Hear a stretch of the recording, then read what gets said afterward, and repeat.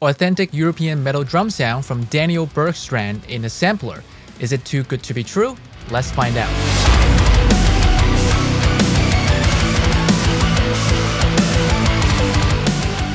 Hey guys, James here from James at Productions. Today, we'll be taking a look at the new Drumforge Bergstrand library. I'll be demoing the library in 3 different metal mixes using no external processing on the drums. I'll show you how it sounds in solo, and I'll compare it to Drumforge Classic. At the end of the video, I'll share with you my thoughts on it, including the pros and cons and who I think this library is for. In an upcoming video, I'll showcase every single drum and cymbal in Drumforge Bergstrand, so be sure to subscribe so you don't miss it.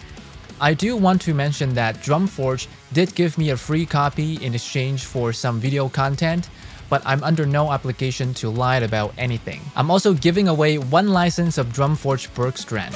All you have to do is to subscribe to the channel, tell me in the comments which album mix by Bergstrand is your favorite, and follow me on Instagram because that's where I'll announce the winner 1 week from today. Okay, here's Drumforge Bergstrand in the mix.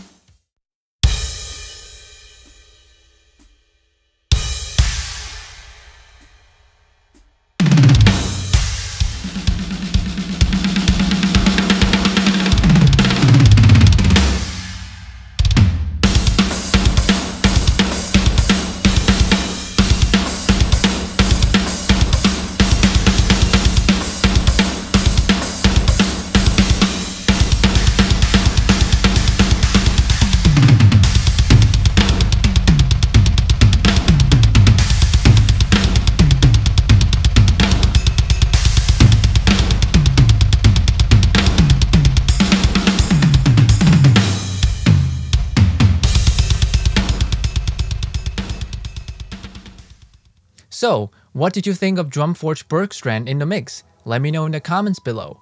I would love to hear your thoughts, and I read and respond to all your comments. You can also download the preset I created and used in 2 of the demos you heard. Personally, I think Drumforge did a really great job with this library. It contains actual drum samples from Bergstrand's personal collection that were used in iconic metal records by bands like Behemoth and Meshuggah, which means that this Drumforge library offers a kind of very specialized drum tones that don't really exist elsewhere in the current market. I've compared the samples to the drum sounds in albums by Behemoth, Decapitated, Dark Funeral, and several other bands that Bergstrand worked with, and I gotta tell you, many of these samples sound like they're straight out of those records. And when I finished putting together those 3 demos you heard, I was like, holy sh*, the drums do sound like the ones I hear in many of Bergstrand's mixes.